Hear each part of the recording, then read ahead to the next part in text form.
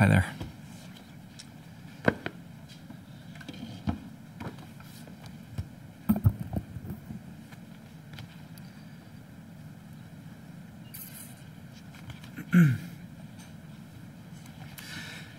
My friend Robert says that the only thing he won't allow them to take away from him is his ability to give everything away. Sitting in Dana Ward's kitchen in Cincinnati, transected by urgencies we will only seem to be present to in the live stream of police unreadied, when what we want and what we're demanding is nothing less than the world.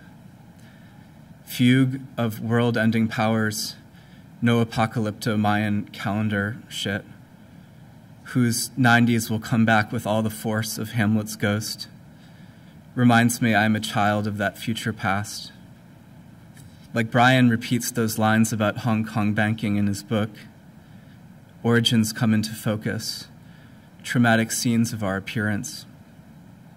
We are the symptoms of endless commons never granted, never upheld, blocked forms of intimacy, dreaming of John of Runnymede forced to sign the Magna Carta by his lords. Whatever antinomies condition the distribution of the sensible, a poetics dreams this. I, thou becomes the Facebook thread, the Twitter feed just above some threshold of what we could feel, positing the prosodic organs required to sense X. The people were always an emanation of lost time, displaced space, placeless places. The lyricism of body is no longer physically present to us. Like the people's microphone, not only amplifies, but inscribes, I began to imagine a generation founded on direct political processes. Someone suddenly taking agenda items in the ruins of consumer culture, calling out points of procedure in a mall or supermarket. This community that isn't one, singular multiple, makes possible a horizon where the people will recognize themselves, where we will take back everything that already belonged to us. These are a few poems from a manuscript called The New Us that begins with a longing for collective action and ends with the occupations. The hegemons say, mouth to hand, what remains from Nostos, surf it like surfaces flash exilic, hand in mouth, mothers in excess, recessed like this shore just moved. Tongue in hand, those sayings we say, to soothe, not smooth, tautology over. Inflame these sayings what they say, have struck, mark of the mouth, adrift in flame. Who are we called into being by being alone? Who moves us, mother? Father, where have you gone? To be like all fathers. Where have you gone? The sun used to rise in your spirit, now just a notion, puns on disuse, can't see the words for their truth, goes up in flames. Like this is the open we're discovered in, an open mouth whose contents are flame. Open quotation marks like wings in air, never taking flight, they just take and take. Singing disuse, what won't we estrange? So abstract these words, they must be singular. No God ever suffered like you suffer, entered into a history of stutters, of mispronounced names, shit like the hegemons say, when it's riled to take names.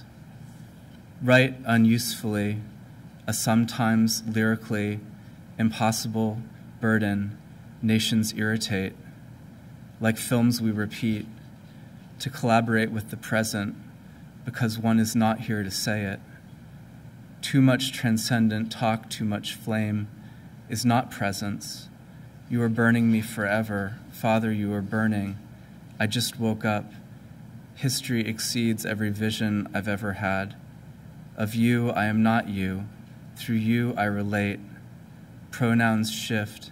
This is different than removing them into allegory. The community of those who had to write, engendered by gerunds, endangered by justice.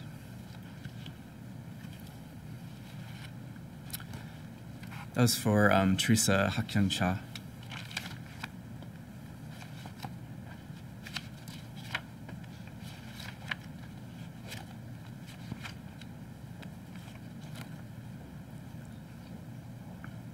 Where it proceeds to the rupture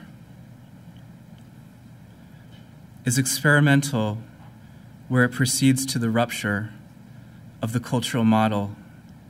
Lights were struck and bitter coffee served, interrupted every half hour for feedback, how to share an experience that produced such profound changes in oneself. Art making, an ambiguous expression of personal and collective desires, a glance or tear, immediate intervention, the modulation of affect in the face of that threat. Seattle happened here, then was foreclosed. What's the use of aesthetics if you don't have eyes to see? They drank the bitter coffee, interrupted the projections to bear witness, the affective modulations that won't be represented, without eyes to see them with.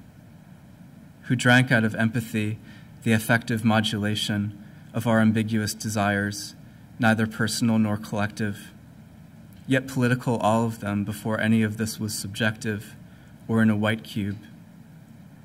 Because these tears turn to, no one will see. Things you heard, you were trying to remember them hard. No one will know the things you heard when what we remain are powers. Post-expectant, the heart at work, what should we name its book lovingly? Messianic aspect of a place from which to begin. Actual birds drenched, withdrawn from post-expectant, springtimes, somewhere else there are worlds, somewhere other than, which like William James's polyhedral turns thousands of miles above our infancy, blue and rarefied, subtle like a conversation. The world does not actually begin. It begins and ends suspended by friendship, by enmity, announcing the proximity of end times, where it proceeds to the rupture of the cultural model. Thank you.